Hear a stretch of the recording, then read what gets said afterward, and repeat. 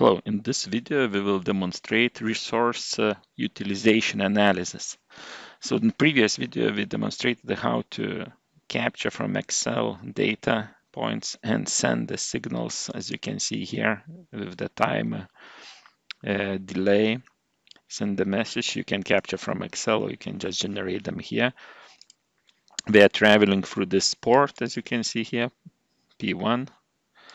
We are going to receiver through the connector automatically, right? Once you send the signal, it's received here. And here in receiver, we have two computing units, two types of computing units. Each five of them are 5, just for the simplicity.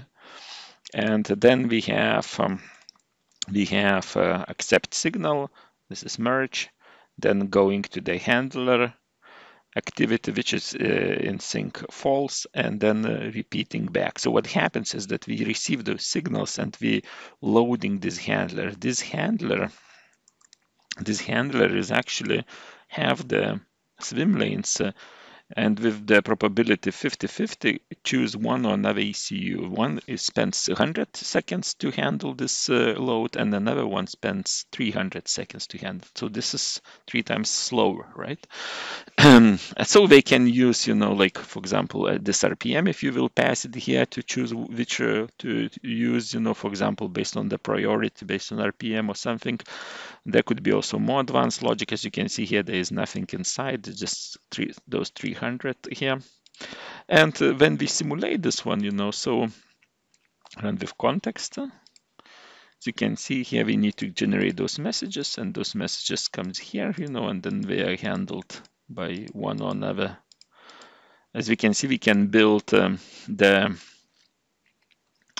load here. So we have, you see, like multiple instances of those activities running, because there are 5 of this type and 5 of this type automatically used here. Okay, so now when we run the system, we can capture results in the time chart, timeline chart, which is activity chart. And preferably we don't want animation, because in this case it will slow down, and here we will see the results of analysis. So let's stop it for now. As you can see, what happens is that we have, you see, like ECU, this is 300, right? So this is that ECU 2, right? So we have 1, 2, 3 of them needed, right?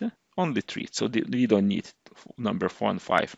And if we have ECU 1, which handles 3 times faster, we just need 2 of them. As you can see here, we see that once load of first one is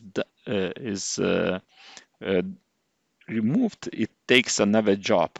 If it has the job and job arrives, so the second one comes into the play, and so on. So like the second is busy, the third comes into play, and so on.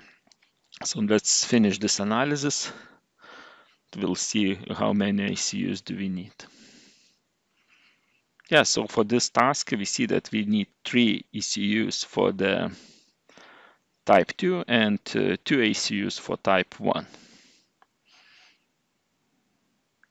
So that was a short overview how to do this analysis of resource load, simple simulation. In the second part, we'll do the optimization based on the type of data coming and number of ECUs. So we'll introduce likely the price, cost of the and dynamic load.